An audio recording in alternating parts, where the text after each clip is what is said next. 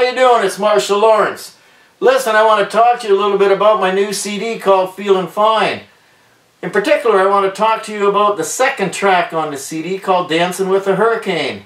Now that song's a fun song. It's all about going out and having a party. You know, and you're sitting at your favorite bar, and from across the room you spot that special someone that you really want to ask to dance. You finally get up the courage, you ask them to dance, and you know what?